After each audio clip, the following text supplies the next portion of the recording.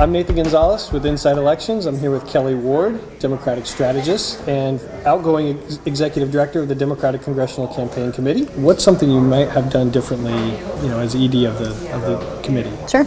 It's a good question. It's something I've thought a lot about, and I think as the ED and just also as Democrats, part of what we really needed to do was to accept the reality that he could win. I think in some ways, someone in a meeting used the phrase failure of imagination, and I think that's a really good phrase. I think that's what it was. In some ways, we just didn't really accept that it was possible, and didn't really let ourselves believe intuitively, internally, that it was something that could happen, and decisions and behavior sort of fell from that. Do you think the committee misunderstood Trump or his appeal, and how would you rate the accuracy of the data that you were seeing throughout the cycle? A campaign is about trying to meet voters where they are, and when you talk to voters in 2016, where they were and what they were thinking about was Donald Trump. That is a statement of fact, that voters viewed this election through the lens of Donald Trump. And so what we were trying to do was to put the House races in that context, to help voters understand there's Donald Trump in the national election, and then there's how to think about Congress and your House Republicans within that context. And I think that was the right strategy, because again, the races are nationalized, the voters were thinking about the election through the lens of Donald Trump. District by district, we didn't talk about Donald Trump everywhere. We talked about Donald Trump in key races where that was the best district by district strategy for how to connect with voters and tell a message and provide a contrast with the House Republican.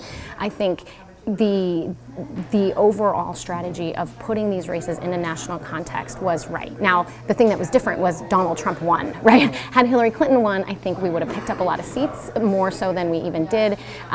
She did win in the districts where, in some districts where we won, in some districts where we lost, but the notion of trying to fit the House race into a nationalized environment is right, and that is what we as a party, I think, need to be doing generally. The thing to know about campaigns and about House races that is very clear when you look back at the 2016 election is campaigns are always about a meta narrative, right? They're always about one big thing. At the end of the day, the election is about one major thing.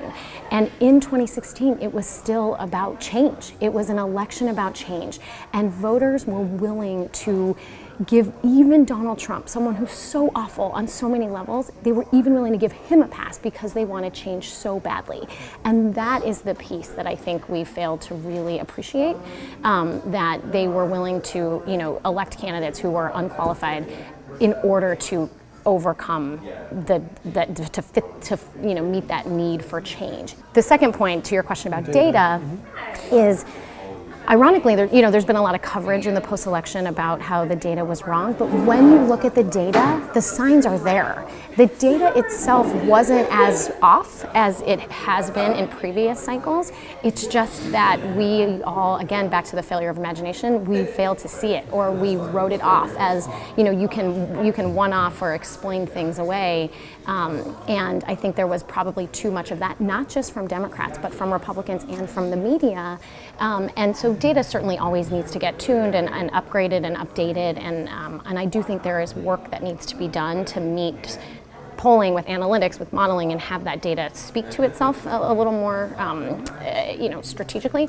But the data itself, I don't think was the problem. Now, in 16 years of doing this, I don't think I've seen the public criticism of the committee on the Democratic side. The NRCC went through some infighting when they were losing elections and kind of going into the wilderness. And so we're talking about a handful of members who have been pretty vocal in their critique of how the committee handled it.